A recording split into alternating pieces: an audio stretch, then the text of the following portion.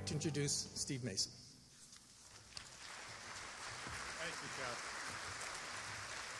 Thank you. Am I? Oh, I am. Wow. I first of all have to apologize to my daughter, who's out in the audience, for performing on this stage before she gets a chance to do that. So my afternoon is going to be a major challenge. I have, and Jeff said it, I've been really engaged in a significant changing environment that's going on. But I think that's true to everything and from a not-for-profit point of view. And it's clear to me that one of the things that all of us as leaders, and I'm speaking to the board chairs and the executive directors and the CEOs in that audience, all of us as leaders often don't really know where it is that we're going to go, but you can't let people know that you don't know. So you never let them see you sweat kind of thing. But it is a challenge, and every job posting for an executive director or CEO that comes across my desk has this thing in it called visionary leadership. And I'm thinking, and people have called me, Jeff just called me a visionary leader, and I ask myself, what does that really mean? When you go to the literature, there's 4 or 5 things that describe a visionary leader, but doesn't tell you anything about how. What is the makeup of it? So what I thought I would do is spend a little time and talk about my journey in the sense of things that I think I've learned. Most of what I do, I don't have a lot of words on. I use a lot of metaphors to talk about, because I think when you get into looking at leadership style and how it is that we're effective, it really is about what's going on between our ears in terms of that internal talk that we do. So let's start with some realities. One of the realities is that it's perfectly designed. Everything that you're doing is perfectly designed to get the result that you're getting. And as Einstein points out, if you do something over and over and expect a different result, that's insanity. And if you even go to quantum theory, if you look at the chaos theory, when you get down to the quantum level, down to the smallest particles in the universe, they are perfectly aligned. And the universe is continuously seeking balance. It may take thousands of years to seek balance. But everything is in balance, and everything that's going on is perfectly designed to get the results that it's getting. So, the biggest challenge that many of us have is to say, what if we don't change at all and something magical just happens? That would be a nice thing to think about, but it's fantasy. Magic happens sometimes, but it's happening as a result of something that is going on that's perfectly designed to get where it is. And the other thing that we know, and Darwin has contributed to this, it's not the smartest that survive, not the most intelligent or the strongest. It's those that are able to adapt to change, like the duck-billed platypus that's been around for centuries. So it's all about change in a big way. And that's one of those realities that we have to start with. I think that's one of the fundamental steps. And I like to talk about this, and I apologize to the economists in the room because they always tell me, now, wait a minute, it's a lot more complex than this. But this is my simple definition of where we are, and partly what has caused the chaos that we're running into now and the challenges that we have. It's simply, if you look at the history of the Dow Jones Industrial Average from over 1928, 68 years later it was at 4,000. And between 1995 and 2000, the economy tripled. We were at unemployment at 4%, almost dropped below 4%. We tripled the number of billionaires in the country, and we tripled the number of not-for-profit organizations. As a part of that uptick on that spike to get to the top up there was a dot-com boom. Then the next huge spike was part of the housing boom, and then the huge valley drops us down to 2008 and 9, and we all know what happened then. But since 2008 and 9, there's been a different sense than there was in any other drop. There's a huge amount of cash in the economy, but it's not being able to be put to use because the economy is relatively stagnant, and business is thinking differently about how to use those resources. And we've got a generation of people that are looking at fundraising in a much different way, at contributing. You know, my baby boom generation looked at things a whole lot different than my 36-year-old son or my 24-year-old daughter. I mean, it's not a problem, it's just the reality. You know, you try to communicate by telephone with your grandchildren and they don't answer the phone. They don't know that smartphone really means phone on it, because you call and you call and you call, and you know, you have to go, where are you? And 30 seconds later, you get 4 paragraphs of text, tells you everything that they've done all day long. You know, how do you type that fast with your thumbs? I have no real understanding about that. But we're in an economy today that's different than it was. So we have to think differently. And it's through that process that I want to now talk a little bit about what I think we need to be doing. Because every product has a product life cycle. When you think about this product life cycle, and in the panel this morning they talked some about that, where you've got an introductory phase, a growth phase, a maturity phase, and then a declining phase. And successful organizations find themselves on the upward part of the growth phase and create a new curve to be able to jump from there before they get too deep into maturity and then going into decline. So part of what we have to do as leaders, particularly in a time of fairly turbulent change, is to reinvent ourselves. I mean, when was the last time you reinvented yourself? I look back on the 40-plus years I've been in healthcare. I started in healthcare and military medicine in 1969, and I've been involved in various different things all along. Probably in that period of time, essentially had 3 major jobs, worked for 3 organizations, but when I look at it, I had 9 different jobs. I reinvented myself multiple times because of the changes that are occurring.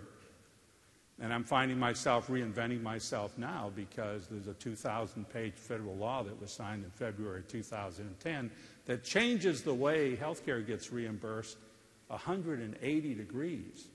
And in that 2,000 pages, there's nothing that tells you how to go about doing it.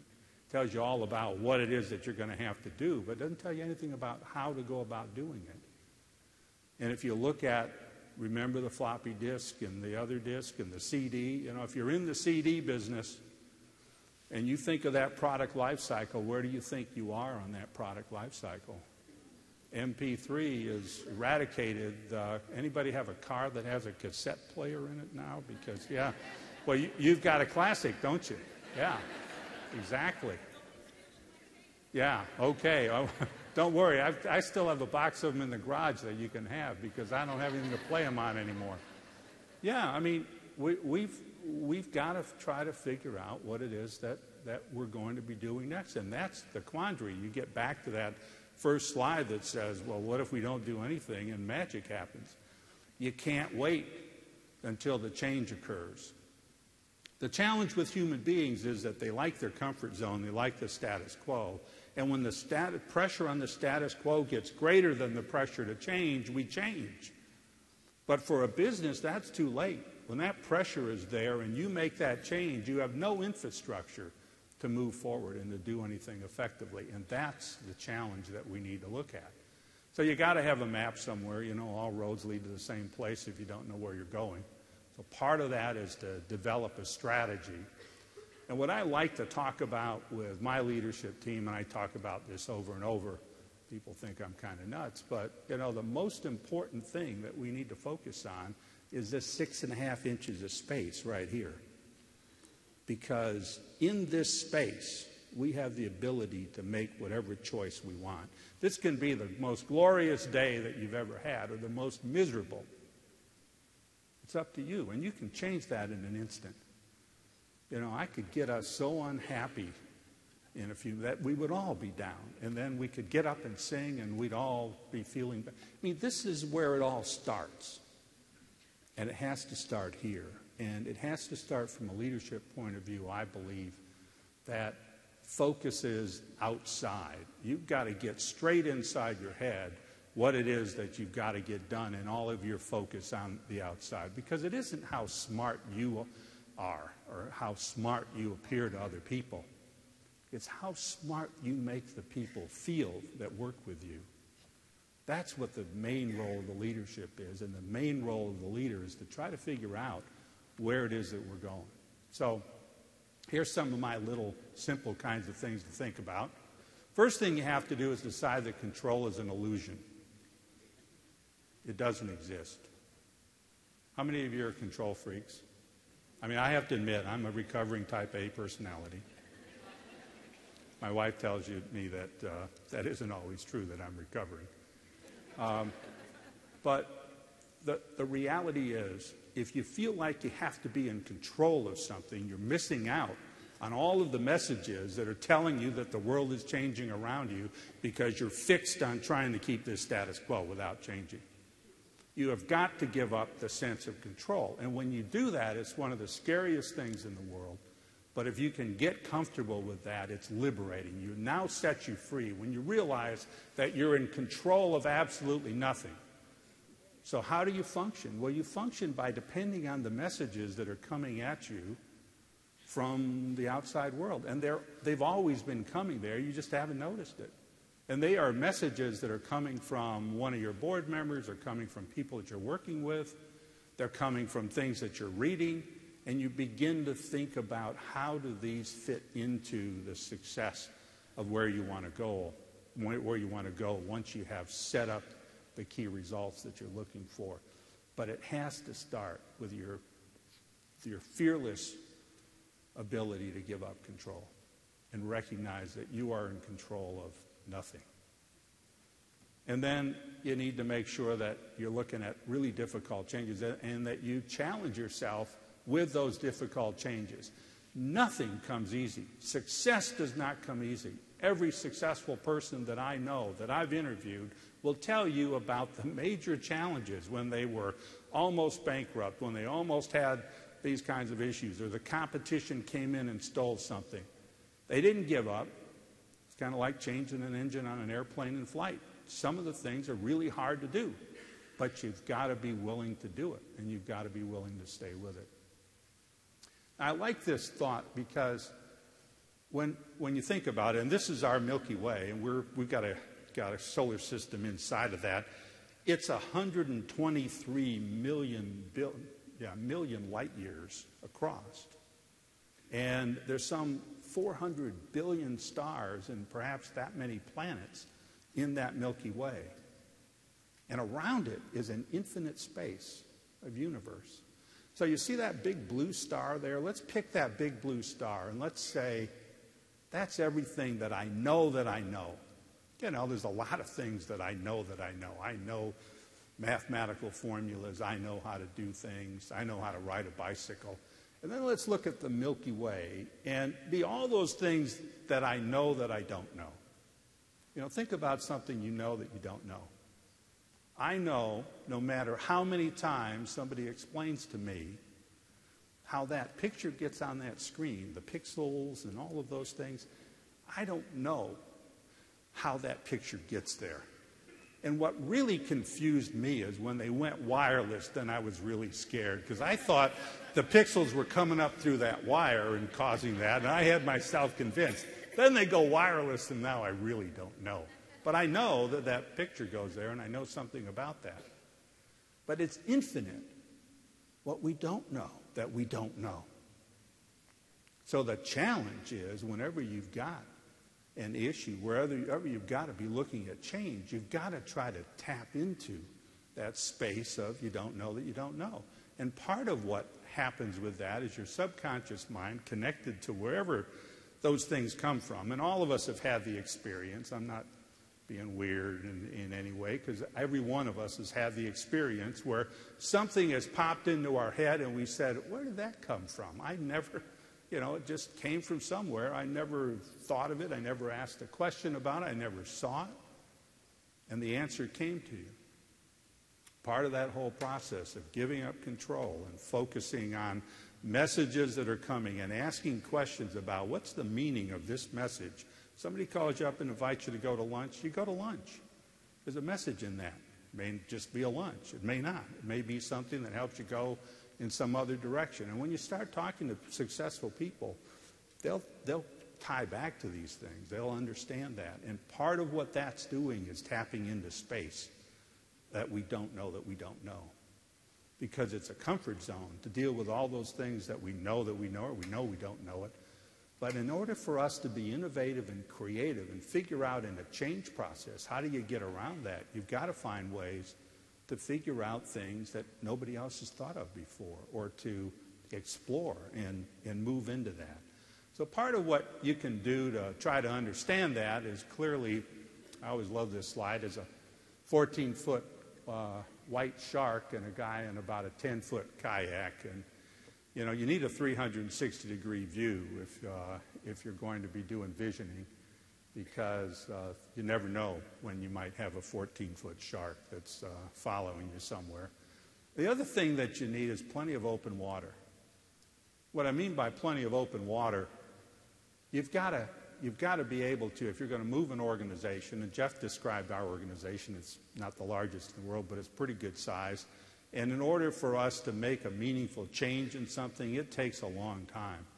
And I've got to be looking out there far enough with a leadership team to be able to make sure that we've got the infrastructure in place in order for us to really make a turn. And that we've communicated to hundreds, if not thousands of people about making changes, because they got to be on board. I'm the farthest point from patient care in our organization. People that actually do the work, don't tell them that I don't do any work. The people that actually do the work are the ones that are taking care of patients, are the ones that are providing the services, that are working in the business office or fixing the plumbing in a facility somewhere. Those are the people that you've got to get lined up. And you need to be sure that you're focusing on getting the infrastructure in place in advance.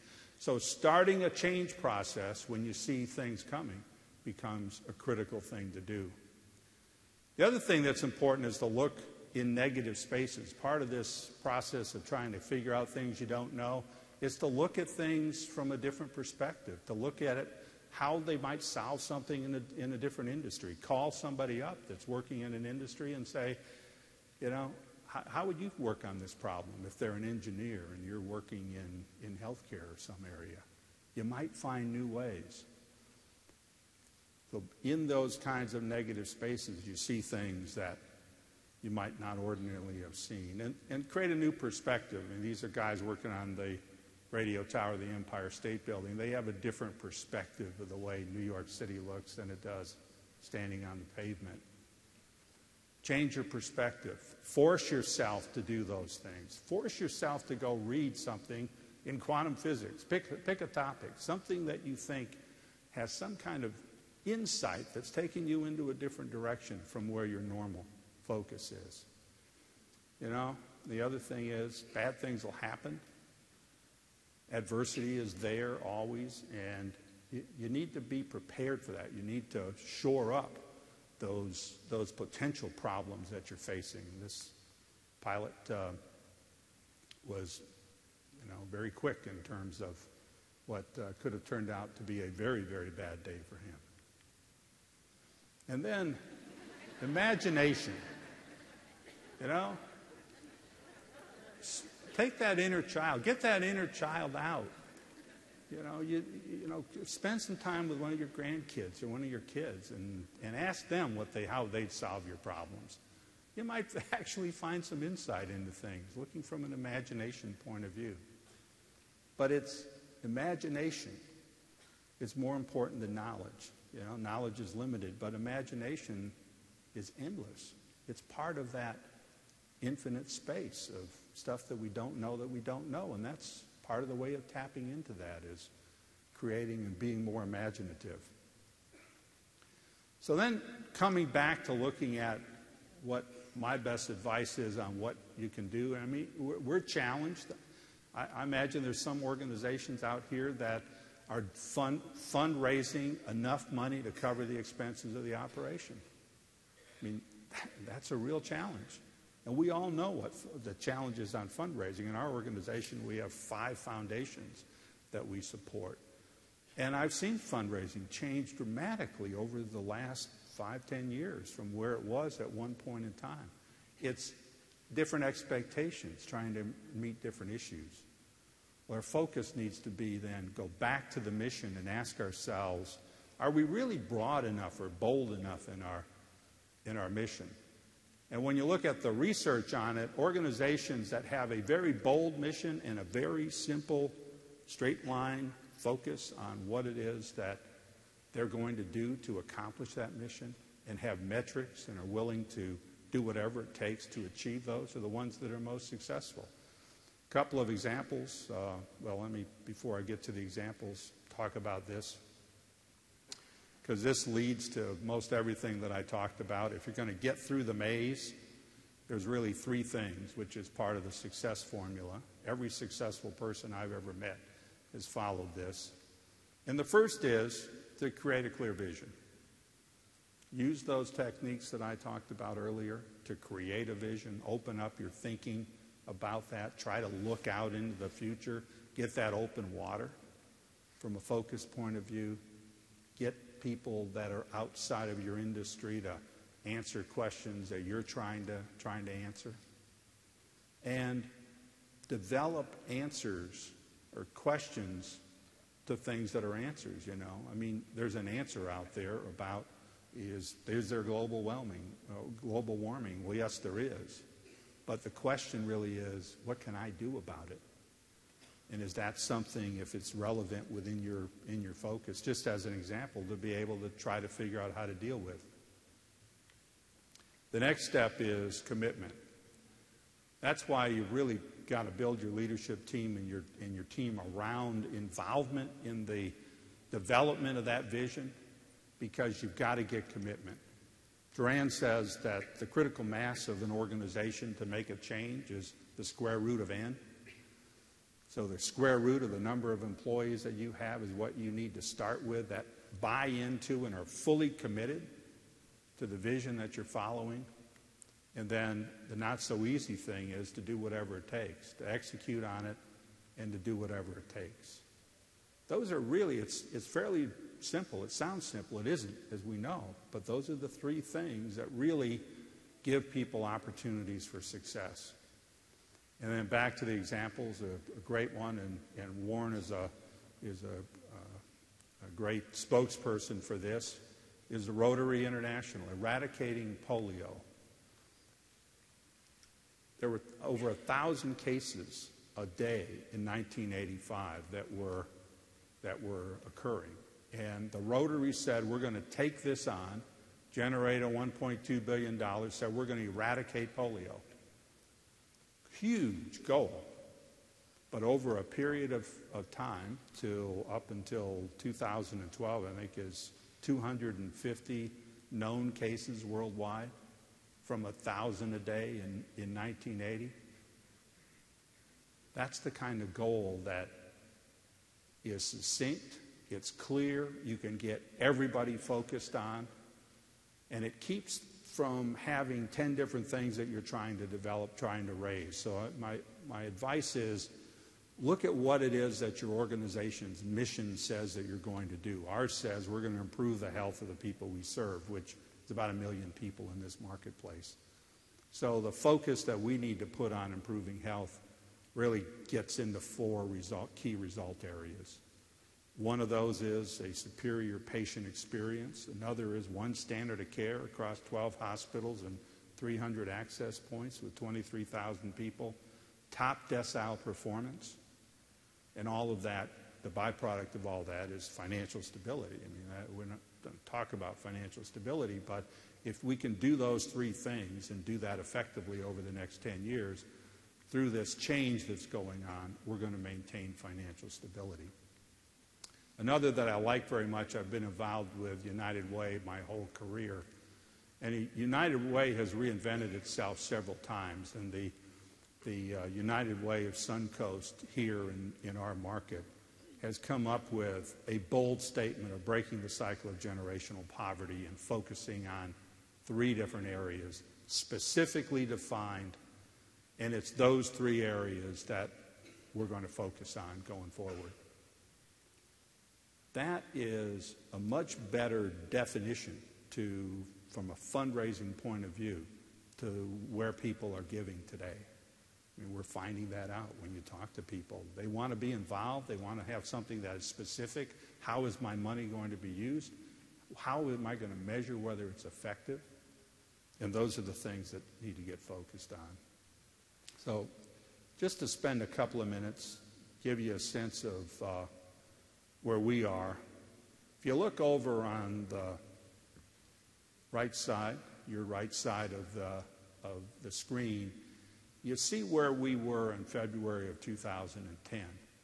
Fee-for-service, an organization that was principally paid based on doing things. We get paid to admit people in the hospital, we get paid to do x-rays, lab tests, and all of those are done by the virtue of a written order of a physician. The only way you do anything in healthcare is a physician writes the order for that. So in February 2010, this 2,000 pages of the law comes out and says that in the 2,000 pages just says 1 or 2 things that were meaningful to us. One of those is there's going to be a 180-degree shift in how we're going to get paid. Because in the future, we'll get paid like an insurance company on a premium base, where we get paid for an individual and their family for a whole year. And then we have to figure out how it is that we keep that family healthy, but still be able to keep it healthy within the bounds of what we're getting paid if we want to stay in business on a long-term basis. And it's making a significant shift for an organization. It doesn't mean that anybody's jobs change in healthcare. The job of the ICU nurse doesn't change. The job of even the people in the business office, they're going to have different forms. But what it's causing is it's causing 23,000 people to ask the question, how is this going to affect me, and how do I need to be thinking differently in a new world as that change occurs? One of the things that we've done when you see that bridge, because in February 2010 we had population health on one side of the gap and the fee-for-service on the other, the episodic care. And the first suggestion was that we would get a motorcycle and I'd ride the motorcycle and jump over the top of that. And I didn't think that was such a good idea. And then there was another suggestion we'd try to hop over, and I thought you could only get one hop out of that. So you had to build a foundation. And that bridge didn't exist, but the bridge exists now. We went to a full electronic medical record. We created a physician organization that now is involved in working on guidelines so that we can incent physicians for streamlining the way they're providing care and for physicians to be able to work more effectively together in making decisions on the evidence-based practice on how to do something. Because in the other world, it didn't matter. Physicians were trained in all kinds of different places. They showed up with a different idea on how they were going to manage a different diagnosis, and they got paid for that. It didn't matter. In the new world, we've got to figure out how to create one standard of care, because you've got to be at one standard of care in order to reach top decile. And the pay coming out of the government is now based on quality measures, which is a good thing for all of us. But in order to maximize those quality measures, you've got to be in the top 10% of all the organizations in the country. So we're challenged with improving the quality of how we're delivering care, which is good news.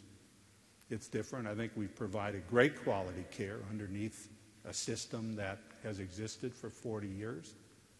But now we're challenged with different things. So we're building that bridge and strengthening that bridge to go from one point to the other. The only reason I share that is that this was a clear and deliberate thought. And we are reinventing ourselves. We started in February of 2010, and we have been reinventing ourselves off of the radar screen because there's a lot of things that most people would not understand why it is that we're doing it, to go from one place to another, and building the infrastructure, because Vision without infrastructure is like words without sentences. They don't mean anything. They're just words if you don't have a sentence. And if you have a vision and you have no infrastructure, no way of executing on it, it's just a vision. It doesn't mean anything. So the best thing that I can suggest, if you go back to one of the Indiana Jones movies, you remember the Take a Leap of Faith, where he's standing there, going to go across the bridge, and he's told, just take a leap of faith, just step, and he looks out there, and there's this, looks like a vast gorge that he's going to step into, and he takes one foot, and he steps, and he ends up on some solid ground right here. That's important for us, I think, to consider. Because staying where you are, if you're in a highly changing environment, staying with the status quo is never really going to be a successful option.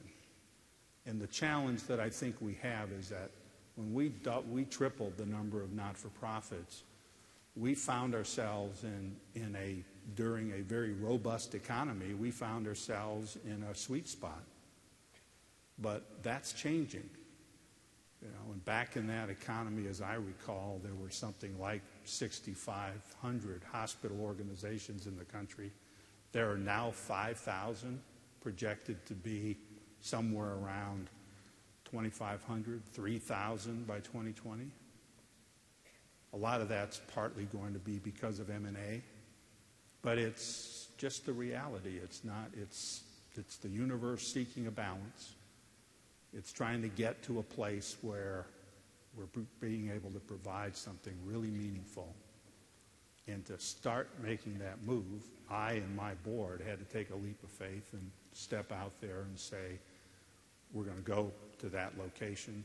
We're going to do this in order for us to be successful. And the vision is great because once you have a vision, it changes. I mean, when you get to where you think it looked like when you get there, it won't look anything like what you thought it was when you started, but you'll know you're there because things change. For us, we have this whole law figured out. Then the Supreme Court changed a big chunk of it, so we changed course. The state of Florida said they're not going to expand the Medicaid program. We changed our course, changed our structure, to try to keep on a focus and on a path that was going to get us where we needed to go and build that infrastructure along the way. That, to me, is what you'd call, and I never like to refer to myself as a visionary leader because, you know, it's really more about practical understanding of what reality is and then figuring out how you escape the noose to get from one place to another and maintain the competitive nature and meet your mission. So thank you very much.